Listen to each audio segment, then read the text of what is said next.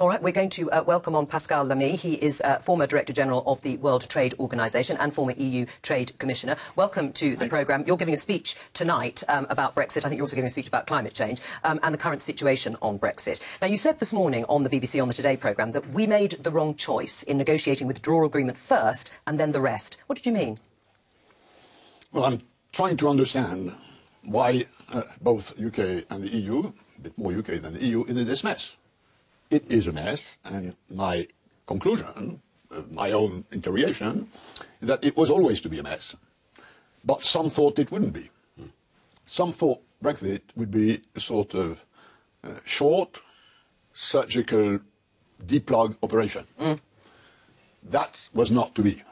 And that's you, Brexit has always been, and we should have understood that on both sides, by the way, better at the beginning, a long, painful, unscrambling process. Right, well, that was you, wasn't it? Well, actually, I agree with Mr. Lamy. I think the important point was the biggest mistake was made was right at the beginning when the EU and the UK agreed to put the withdrawal process first and separate that out from any kind of future relationship. And I spent, a week and a half ago, I spent 2 hours with Mr. Barnier and his team talking about how you can unscramble this separately, and I made a proposal. The point is... But did you think, first of all, but did you think it was going to be simple, surgical and easy?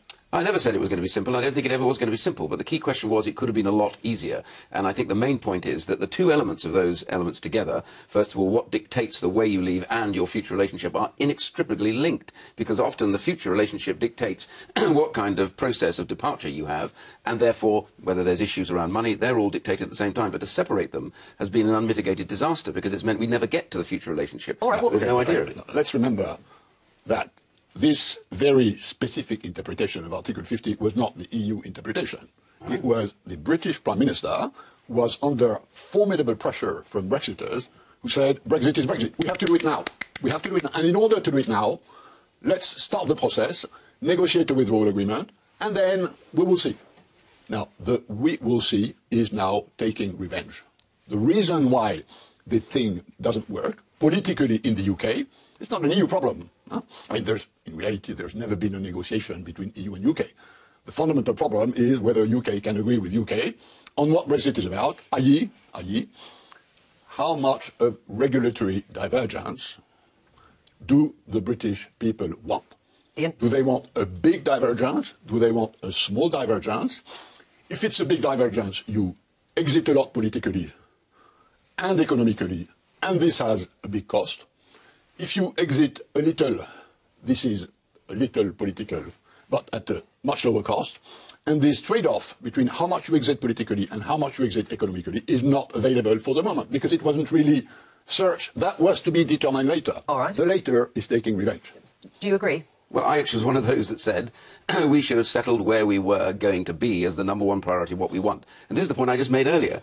Because we haven't sat down and agreed what the future relationship is going to be, which, by the way, dictates what those relationships are across the board, whether it's customs union or whatever, then it's been the wrong way round. Now, I have to say quite categorically, the problem isn't just I've never been able to agree here. The truth is Parliament... But that is true, isn't it? Well, Parliament itself is not in agreement, really, with the British public, because the Parliament is being elected mostly full of people, like Vince, who just don't want to leave anyway. And the reality has been, therefore, a process of blocking this. So, you know, with respect to Mr. Lamy here, domestically, the public said they wanted to leave, and we should have delivered the leave by now on the 29th of March. By not doing that has been the disaster. I agree. I agree that the public decided they wanted to leave with absolutely no clue of what the implications of that would be economically. And was that the politicians' fault? But with respect, they were warned again and again, Mr. Lamy, by the Chancellor, by everybody else, it'll be a disaster if you go, it'll be economic suicide, the jobs will be lost. They were told all of that. They still voted to leave. The idea that somehow they had no idea what was going, they didn't believe that, and they voted to leave. So let's get on with it. Look, I was the Chief of Staff of Jacques Delors in 1985 when we met with Margaret Thatcher, and I was there. And had a discussion with her whether moving the direction of the internal market was the right thing to do. And she said, yes, of course, because integrating markets, reducing obstacle to trade, removing border is a great thing for us all, which it was. Now, if she was right, and I think the Tories roughly believe she was right, unless I don't understand properly British politics, moving the other way around is at a cost. If moving the single market, if integrating these economies, if removing the borders was so beneficial, going the other way around has a cost. How much of a cost depends on how much UK intends to deviate from EU regulation. And back to this problem, and I agree with you, that's the big issue, but there's no compromise today.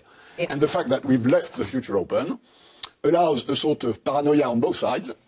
Brexiters believe they will be cheated, and Remainers believe they will be cheated.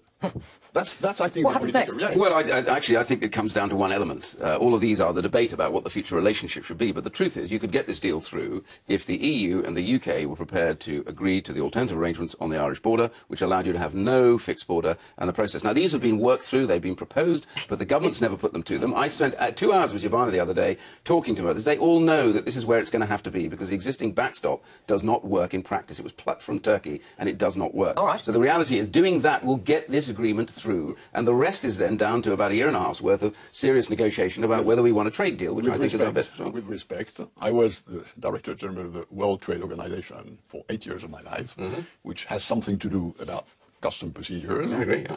And this notion that exiting the internal market implies no border on Ireland is pie in the sky. There's no way you can exit the internal market without a border. By the way, that is not the when did we have the internal market? When we removed the borders. Yeah, but we didn't remember how to remove the border when we were outside of the Schengen Agreement. And the point is also worth remembering is that the existing borders, you take something like Rotterdam, which does all the non-EU trade coming in, including SPS, food markets, etc. They inspect less than 2%, and they don't do it at the border. They do it well back from the fixed border. I'm sorry, I was over there. I went through it with them. The reality is technology now means the idea of barriers and borders is long gone. I'm absolutely sorry. I'll take you to Rotterdam. I'm sorry. This is a total confusion. Okay, look at Rotterdam. And by the way, which also exists on the labour side, between the internal market and the customs union. The customs union is about tariffs, goods. Yes. The internal market is about regulations. I agree. Now, if you want to diverge, which is what you want to do, which will happen in the end, I think not much of that will happen in my own view, but I may be wrong.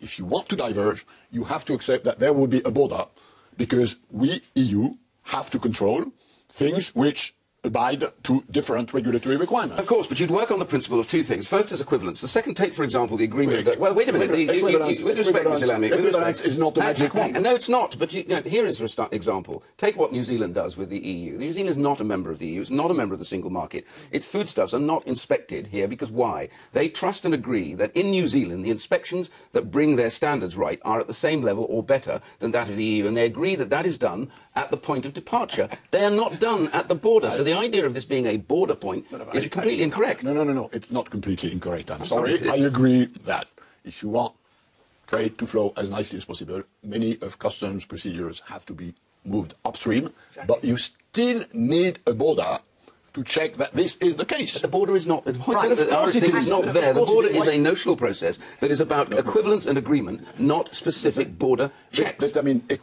Now, we'd agree about that, I think. No. What I will agree with is that equivalence is not a magic wand. You only accept equivalence if you trust and if your collective preferences are harmonized. I agree that, for instance, on beer, there is nothing that really says how you produce beer in the European Union. So there's beer in Belgium and in Bavaria and in Scotland. And if beer is good for Scotland, it's good for Bavaria. Now, that is okay. It's not going to be okay about GMO food or about chlorinated poultry. I'm sorry about that. We will not accept GMO food. If you want to accept, I don't know whether or not, but if you want to accept chlorinated poultry or GMO food, there will be a border and cost at the border. By the way, the EU accepts chlorinated salad anyway, just out of interest. Who will put it up, though, Pascal Lamy? Who will put up the border? Because the UK says they won't erect a border and doesn't want a hard border. The EU has pretty well said the same. The World Trade Organization won't be putting up a border, will it? And so did Mr. Brexit. The border is something you need to protect your consumer, your citizens, from risk of imports that do not fit with your regulatory purposes. Take the example of environment, for instance. We have a relatively hyper environment protection standards in the European Union.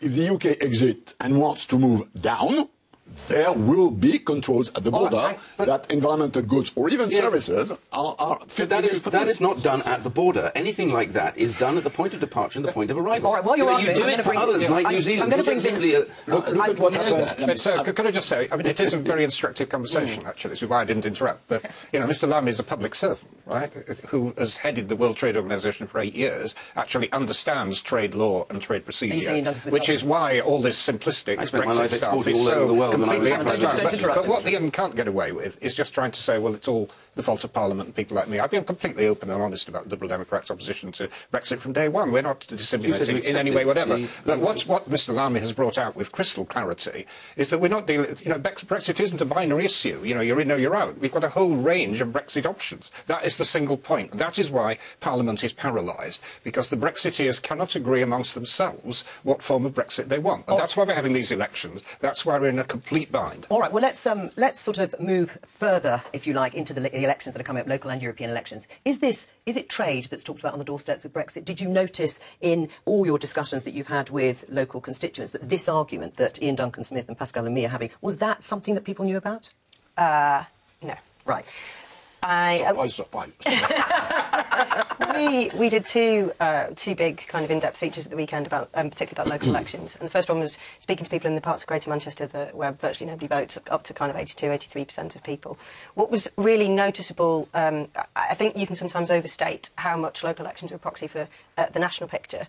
This time, though, it was quite striking that people were talking about Brexit on the doorstep. They were, or certainly in Leave areas anyway, people are talking about Brexit. And when we asked people why they weren't voting, whereas in previous years they might have just said, oh, you know, there's no point, I don't like politicians. This time it was, I voted in 2016, nothing has happened, I'm not going to vote again. And we had a lot of people saying we're never going to vote again. I think that you're absolutely right. I think the big issue is the distrust in politicians. It's that thing of, but I haven't seen anything happen. And the problem is, locally, you have that issue of the pothole that wasn't dealt with, or that other problem that you've spotted and you've seen and it's still a problem. So you get that general distrust of, well, nothing happens at a council level, nothing's happening at a national level. Does anyone really listen to me, and does anyone really care what I think? And I think austerity feeds into that as well, because councils have been underfunded now for the best, well, at least have had their budgets reduced over the course of nearly a decade. So councils are themselves less able to do the things that they used to be able to do.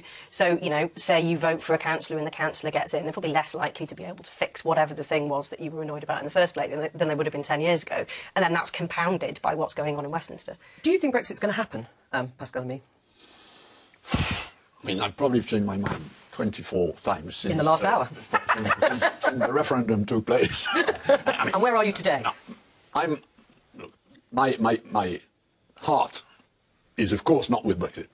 But I have to work with my expertise and my guts. I think the likelihood of non-Brexit is low, but higher than it was a year ago.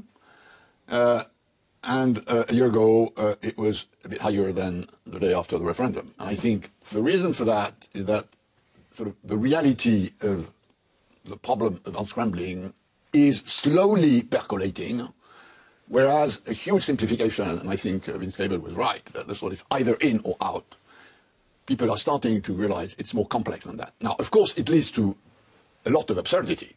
The fact that UK, who voted to leave in June 2016, is now having to vote to elect European parliamentarians a month from now, because this is the law.